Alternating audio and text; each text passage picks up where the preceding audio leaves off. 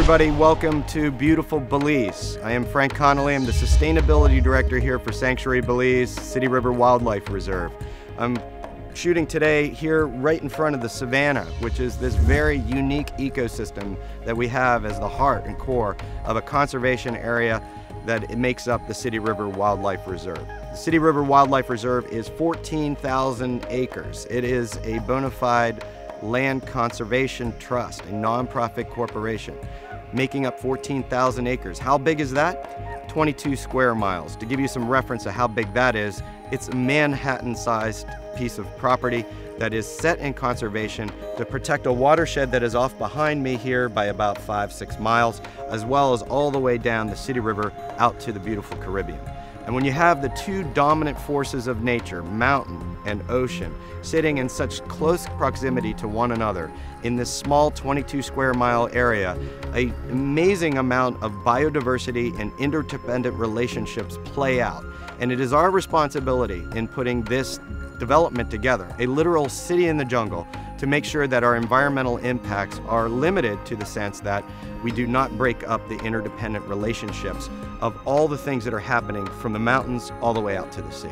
And I want to get into that with you in a little bit. Let me tell you a little bit about myself, my background, how I came here, and that'll give you some context to the type of metrics that we are trying to preserve and making sure that we are able to take this beautiful, large-scale community, nestle it within a pristine nature reserve, and basically even maybe give some back to the community, give something back to nature, and making sure that the legacy of this place is such that we can all come here and enjoy it today, as well as into the next generation and so forth. For us as foreigners coming here to decide to live, or Belizeans deciding to come here and live, and the surrounding communities and how they are going to benefit from our being here. So, to give you a little bit of background, as a sustainability director, one of the first questions is, well, what exactly are you doing as a sustainability director? Neat title.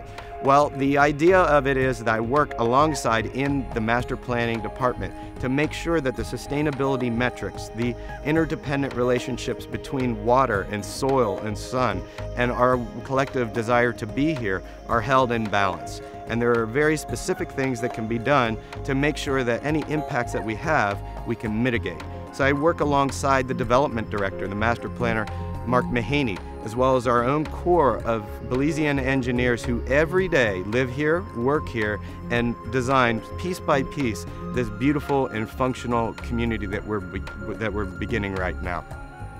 So where was I before I got here? And that is a critical question, because that gave me the context in coming in to a place that was unspoiled. In 2007, I started a company called Peerless Green Initiatives, and basically we were development contractors for groups like United Nations Environment Program, United Nations Development Program, World Bank, IMF, these kind of intergovernmental organizations who are specialized in going into very, very damaged ecosystems and damaged communities for one reason or another, whether it be natural calamity or political strife, going into these areas and actually fixing something that was horribly broken. But in juxtaposition here at Sanctuary Belize, and what was so completely compelling to me is for the first time to look at an environmental impact assessment that starts with something that is pure, that is unmolested, that can be done in such a way that how can we go about making this beautiful reserve somewhere where we can live and not have a negative impact, rather than spending years and years and years in places in Southeast Asia, India, throughout the Asian subcontinent, and finding all these solutions that were half solutions because of bad planning from the beginning. And this gets back to what I was talking about and how we go about in the master planning department, measuring these metrics as we go along, accounting for the natural capital resource services that nature is providing us, and that seem to be free until they're taken away. Let me give you a great example. When my company was in India, we had a job up in Uttarakhand. Uttarakhand is in the furthest northern reaches of India, and it's a beautiful area that is in the highland steppes, reminiscent very much of the mountains that we have here in Belize, where people have for time immemorial been participant and lived as tribals, as communities, as small villages in these mountains, taking only as much as they need, giving back to nature what it needs in a harmonic balance. Well, about 10 years ago, the government of India did something that sounds pretty good. They had taken and they drew a circle on the map and said, this forest is now going to be this beautiful conservation area in the highland steppes of the Himalayas. Sounds good. +1 for conservation, right? Well, as a draconian measure, as part of that policy, everybody that was in the forest had to move out of the forest. So they dislocated about 20,000 people down into a valley, and that valley was where these people had to subsist for about a decade. And I'll show you one of the things that I learned and one of the things that I bring to the table here at Sanctuary Belize. And for me, it was a synergy between myself and the thoughts of our principal, our Belizean principal, Johnny Usher, who felt that if you don't provide an economy for people, they're going to create their own economy. If you go ahead and carefully guide the path of development to be inclusive of communities, to be inclusive of the people who should be able to take benefit of development, because development should be a free enterprise of individuals. And in this case, where you had those folks up there in the Himalayas that had been displaced, they had no economy. No economy was given to them. The only economy that they ever knew was going into the forest and living from the forest. And the forest, in turn, had part of its economy dedicated to those people having to live there in this interdependent relationship. Once that was broken, you had to find an economy for this community. So what did they do? They would go up into the hills into the night. They would poach a log from the forest, and they did this for about 10 years, taking one tree out at a time and selling that tree on the black market so that they could feed their wife, feed their kids, feed their community, and just subsist. That is not sustainable. What ended up happening a few years ago, the Leh cloudburst, a monumental biblical storm, comes out of the Himalayas, dumps 10 inches of rain in one 24-hour period. That is more than most of us could absolutely believe, and as much rain could be falling at one time in one place. Well, what happens? When you remove the hardwoods from a forest, trees do something more than just creating shade, more than just creating board foot length. It actually holds up hillsides. In this particular case, the entire hillside comes down on top of the village. What happens next? Companies like mine had to get involved to come in to the rescue to figure out how to get these communities back on their feet. And it was a very, very learning experience for all of us in my group that were working there. We see a lot in media, we read a lot in media about the people, planet, profit paradigm, 3 bottom line economics, sustainable economics. And that was a principal example of one that had not been planned out thoroughly from the beginning.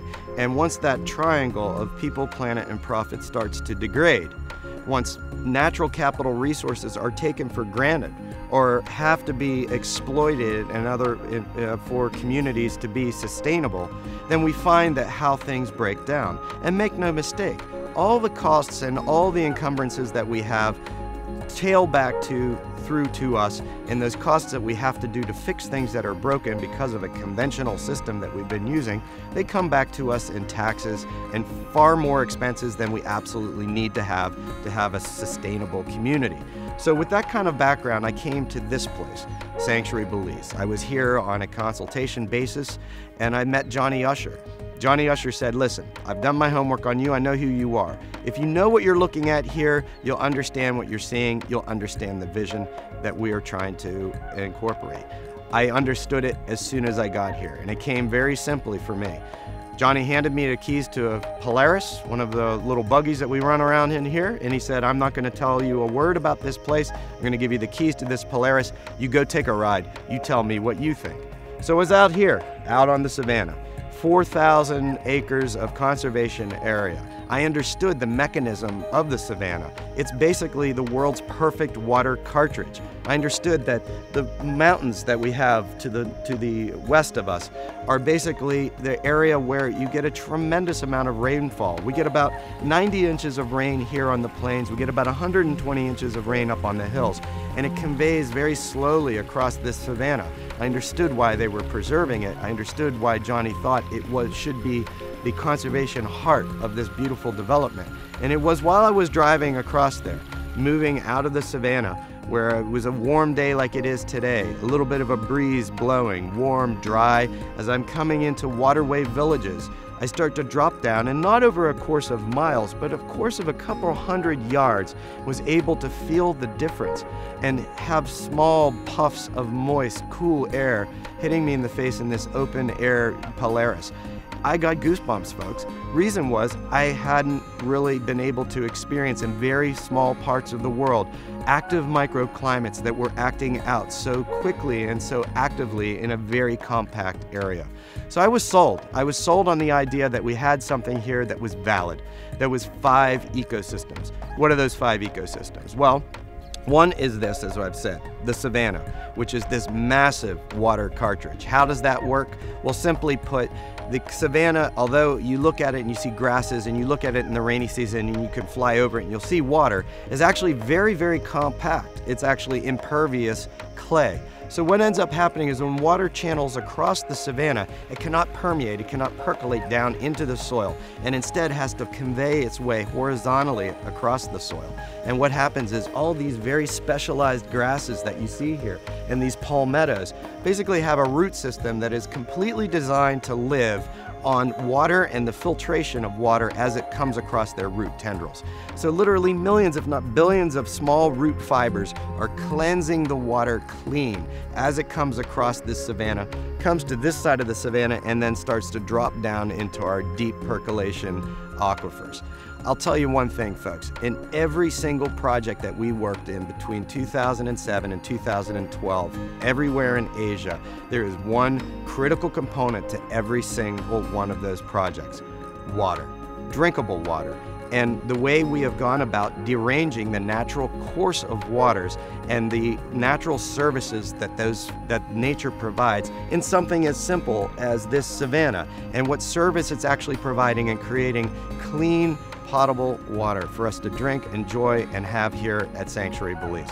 That was one of the major components that brought me here, is because this particular development was taking such care in the water that was going to be the supply for not just our homes, not just our lifestyle, but the entire ecosystem here. As that water comes off the hills, conveys across the savanna, drops down into our aquifer, enters into hundreds of estuaries as it moves back out into the lagoons, where it provides food for the beautiful mangroves, and then back out into the Caribbean and through a flow of cycle of this interdependent relationship, and keeping that relationship intact rather than engineering in a way that just pushes water from the hills out to the sea as fast as possible. Those are where the root of a lot of our problems that we have and a lot of expense comes for something as simple. I mean, think about it. You've been drinking water out of a bottle for how many years? We've been convinced to think that drinkable water comes in bottles.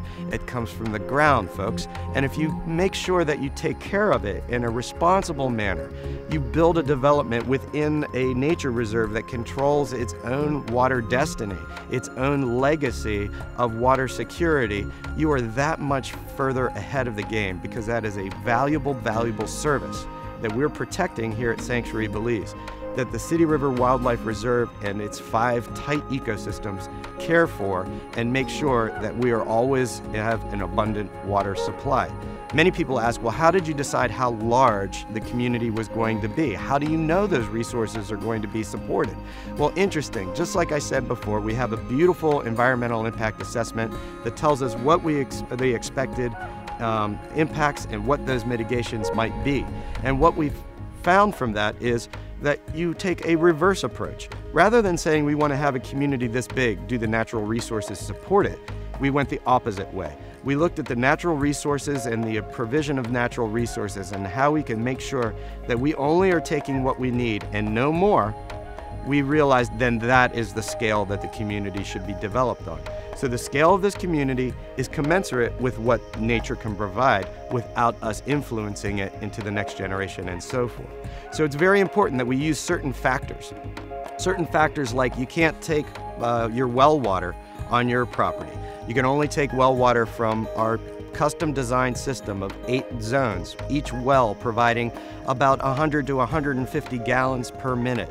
We do our water profiling 4 up to 8 times a year. We send it up to Bellican Laboratories, where they have one of the best water labs in the entire country. Those water labs give us the feedback and the baseline so that we know we're not having any impact on the water systems. And we're not just doing the wells either. We actually go out into the shallows, into the lagoons, into the estuaries to make sure that our outputs are not influencing the pH, the alkalinity, the TSS, total suspended solids, the turbidity. All these data profiles we're always measuring to make sure that 1, we're only taking as much as we need, and 2, that we're not having any long-term effect on this interdependent mechanical relationship that we're having with this beautiful system that is the City River Wildlife Reserve. Other things, you can't do irrigation off the well. That's an important component. Irrigation is a very, very large consumer of water. We also encourage you in the design department, of which I sit and Mark Mahaney sits, in the design department to help you organize and develop your little piece of paradise. What I realized very quickly here was we're doing macro planning, yes, and that's the big city picture. But actually what it comes down to in many cases is like a quilt. Each square, each lot has to be carefully designed to make sure that the sum of the entire quilt is strong and robust. And that is doing things like helping you with your wastewater management, using sequence batch reactors, small package systems, a state-of-the-art package system out at the beach club, another one that's going to be our irrigation pond and our showcase garden that'll be an expression of our value system for everybody to see that is coming down at the marina. Boats from foreign flags coming in, stopping off, taking a stroll through our garden is actually our wastewater treatment and our irrigation pond. Being able to buy small value items like peanut butter and organic vegetables that are grown right here on site. And that's something I want to talk to you about in just a few moments. How we go about it actually creating more of a micro economy while we're making this city in the jungle. Okay, let's talk a little bit about microeconomies and what that means for Sanctuary Belize and the City River Wildlife Reserve. We're here at the Garden Center, which is one of the principal areas where we have all our landscaping materials, a little bit of a food garden that we hope to expand into a CSA. CSA is a community-supported agriculture system in which homeowners will be able to buy a share. That share would be used to cover the overheads of our farming. Then in return for your share, you get some portion of a weekly bushel of whatever's in season. But what this area represents, everything here, other than being absolutely gorgeous and giving us a lot of this color, because we've got plenty of green out in the jungle. Certain times of the year, like this one, the craybu comes into bloom. Some of the yemery trees, the taller trees that you see behind me, will come into this beautiful yellow bloom next month, May, June, as well as mayflowers coming on, and all of a sudden they pop against this green canopy. So one of the things that we focus on from a practical standpoint or an aesthetic standpoint is making sure we have lots of things down here that have color. Why are we concerned about that in the least? Because it's called end-use paradigm. End-use paradigm is you're coming down here, you buy a lot, you want to build a home here. What's the first thing you're going to want to do? You're going to enjoy the natural flora of the region and represent it in your yard through your landscaping. So along with some well site planned clearing, where we make sure that we're not just clear cutting everything, we respect those side buffers. Those side buffers that you have in your yard are going to be important for you to control one thing in particular, water. It rains here quite a bit. 80, 90 inches, like I said, on the plains. So that's a lot of water that has to be processed off of your particular piece of property, and nothing drinks water better than the small brush and conservation buffer areas that we ask you to have along your perimeter. One, it is going to give you that privacy. Two, it's going to give you that sense of place, destination. You're coming here because of all this. Why would you want to remove all of it and live in just another tract home? Of course, you're living within a nature reserve. We can never forget that. And part of living in a reserve and being in somebody else's country, the beautiful country of Belize, its people are very welcoming and open arms for anybody who comes to their country that is willing to be participant in the development of the country. And this very garden center is doing that. Let me explain to you how. I can give you an example. All that you see here, this landscaping material is all going to eventually be potted up, taken to somebody's yard here or one of the common areas, planted and maintained. And that takes people. The people that we take, and 18 or 20 of them that work here every day, are tending to these. We have a small greenhouse and we're going to expand that so that we're able to have a bigger variety and more shoots. We harden them out here on the property, about 10 acres here, another 20 acres down further to our west, where we'll be able to have a bigger garden. Bigger gardens because you need and the demand is such that people are now coming in, starting to build, wanting landscaping materials. That's the end use paradigm. The other end of that paradigm is every one of these plants represents jobs. If you want to find out the reputation of Sanctuary Belize, there's no better way than to go around the 7 or 8 local communities here. Places like Silkgrass, Maya Center, Santa Cruz. All these areas are where we source our labor. And the reason why we do that is very simple. We have to make sure that we're good neighbors, that we're not living in this cocoon of expats that are coming down to Belize to live a nice lifestyle and not include the Belizean people who are hosting us, whether we're residents or not. So what we do here is we have somebody like Joel, who's a very gifted young Belizean man who has a background in gardening as well as design. So when it comes time for landscaping, you just stop by here. You check out which kind of varieties that you'd like. You walk the gardens with Joel. He'll do a beautiful design for your home. Of course, all these things come at a cost, but that's what supports this economy. Your community supporting this economy. This economy is resulting in people that are coming here every day, able to work 20 or 30 in jobs that they would not otherwise have. I mean, do your homework. Look at Stand Creek, Belize. It's one of the most underemployed districts of the entire country of Belize. Why is that? Because there's really only 4 jobs. You can pick an orange, pack an orange, pick a banana, pack a banana. You don't have one of those jobs, you probably do not have a job in this district. So rather than having these people fleeing up to Belize City, we're providing jobs for them here. Right on the other side of the river, less than a mile away, is City River Village. We bring them over just not far from here, across the river on a little ferry boat every morning. And we also take them back home at night. What that allows them to do is have an income here, be able to go back to their own villages and bring that prosperity back to their village. And that way they can even tuck their kids in at night. It's a beautiful story because it's the right thing to do. I can tell you, having gone to Guatemala and been asked to go and look at a beautiful development there, they wanted a green rating from our company. We went over there and my report started before I even entered the gate. When I got to the gate, I see a gate. Of course, we have security here. You have to check who's coming in and out. But it was the character of the gate. 12-foot walls that went on as far as the eye could see in both directions. Razor wire on top of those walls. And every 100 yards or so, a chap with a shotgun. That's not the type of community that we have here because we don't need it. It goes back to what I was talking about before. If we don't create an economy, people will create their own economy. They will look at you as an economy.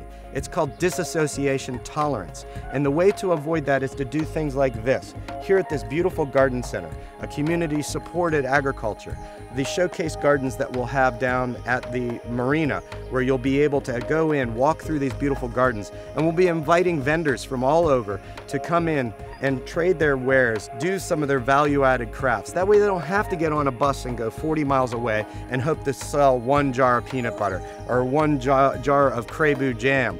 They'll be able to have a central location where we, as the custodians of this community, will be able to reap the benefits of all these beautiful things of Belize, and then those people that are just our neighbors around us will be able to enjoy the benefits of us being here into perpetuity, legacy for them, that they can send their kids to school and have the incomes that come with these type of projects.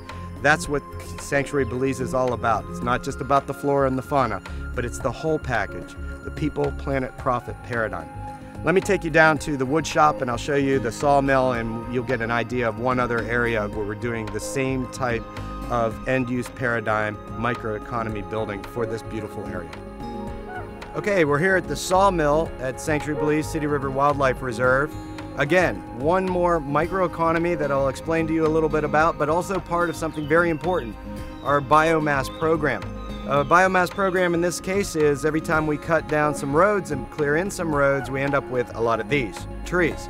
But we upcycle them. We take them, those trees, cure them from here, they go into the sawmill, into boards. Some of those boards become like pine boards, for form boards for pouring concrete for the builders. Others go up to the cabinet shop, which is just maybe a mile from here on the other side of the property, where some fine craftsmen can turn your dreams of Belizean hardwood furniture, cabinetry, you name it. Come down to our beach club. We've got picnic tables that are made from Santa Maria wood, sapodilla floors like the wood that you see curing behind me, cabinetry, mahogany deck chairs, you name it. There's a lot of furniture that we have to make, a lot of cabinets that we have to make just for the development alone, but also for you as the homeowner that come here when you're building your home. You've got your landscaping, check that off as the box. Next box, cabinetry, furniture. You can have it all done here from trees that came from this property. It creates a very special relationship, whether it be a tree from your own yard that has to be removed so that you can build your home, or it's one of the trees that had to come down to create the roads. But it also goes beyond that. A lot of times we have bramble and so forth. We char that down. That char is valuable as a microorganism collector. Char works almost like the coral reef, giving a matrix for micronutrients to grow on and improving the soil that we have up at the garden center, for example. So all these things are interrelated. They also are necessary mitigations that we have to have for our environmental impact. One of the first consultancies that I came down on for this project was quite unique. They wanted to see if they could achieve energy independence. On a grid here at 28 cents a kilowatt, obviously things like solar make a whole lot of sense for alternate energy. But we were also looking at creating something that we were doing in one of my projects overseas in Asia, biogas, utilizing biochar and actually charring down through a process called pyrylation and creating energy from either agricultural waste or wood scraps. Any of these things can be then utilized into producer gas. And once in producer gas, you can fire generators, you can fire engines, you can create energy for a fraction of the cost of the grid energy. Those are things that are coming over the next horizon here at Sanctuary Belize. Obviously, we have to take these things one step at a time. It's a big, big project, ambitious. Mark Mahaney once said, name me one other city that you can say has been built between 3 to 5 years, and that's a great point to make. But we're starting from the beginning and realizing that when we're cutting in these roads, we're taking out something that is a valuable asset of the development, and it's this beautiful wood. 7 different varieties of hardwood here in Belize. Belize took the encouraging action of saying that they were going to protect their forests. They took 1/3 of the country and put it under conservation. Interestingly, because of families like the Usher family and the culture of Belize, there's over 125 square miles of the country that are held in private conservation. One of those is this, the City River Wildlife Reserve.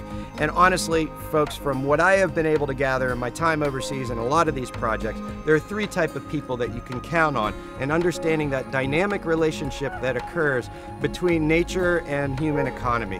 Natural economy and the mechanics and interdependent relationships and human economy.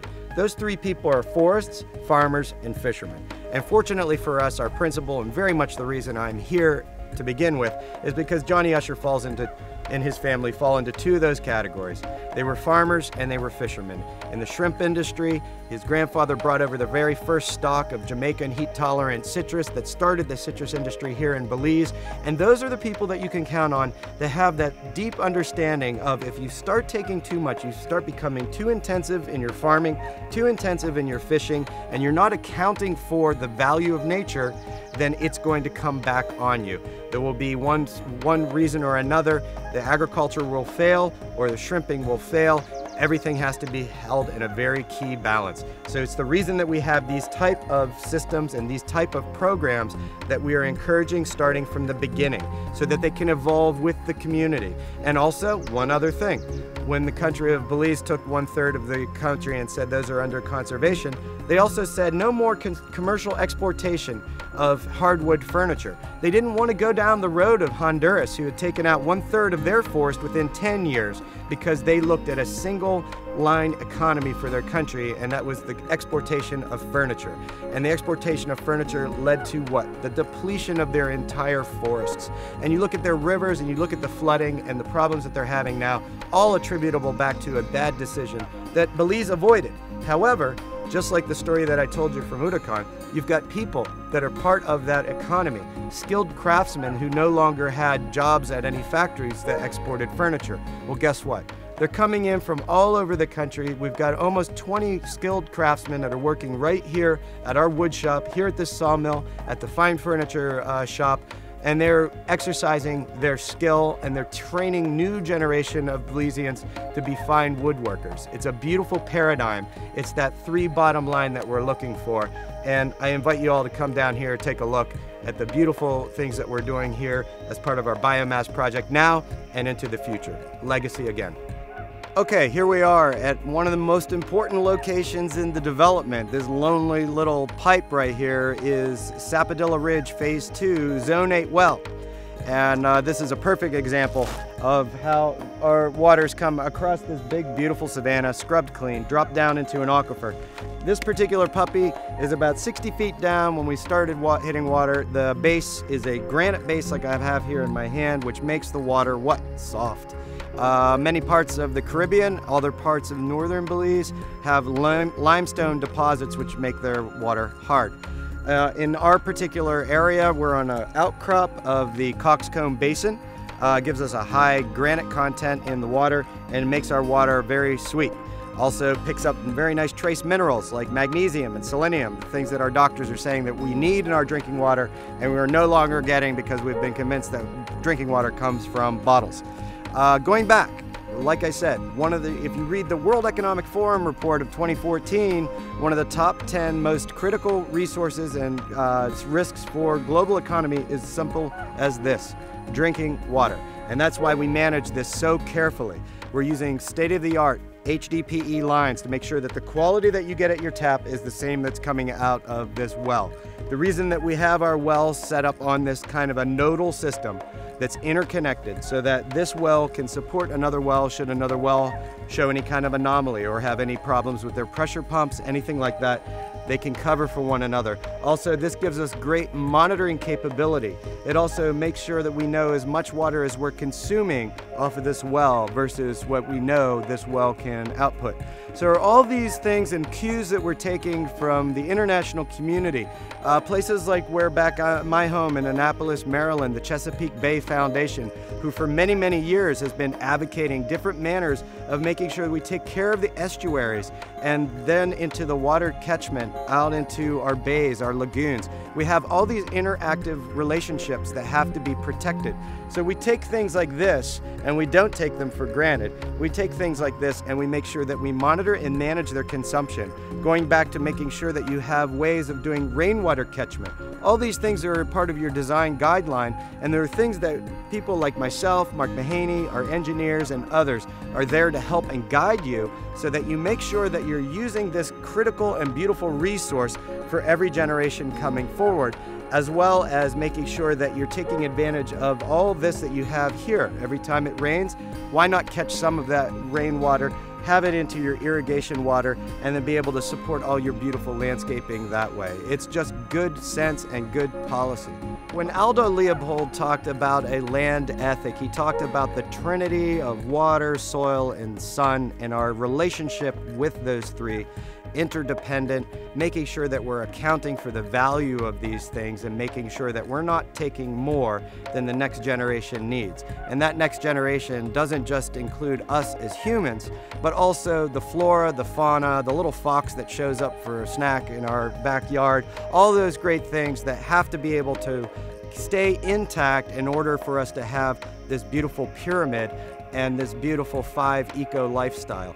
And it starts right here. There's nothing more critical than water. That's why we take such good care of it. We're so cautious in how our use is and making sure we monitor it and make sure that we're adopting best practices. It's a global movement right here, folks, and we're starting it right here at Sanctuary Belize.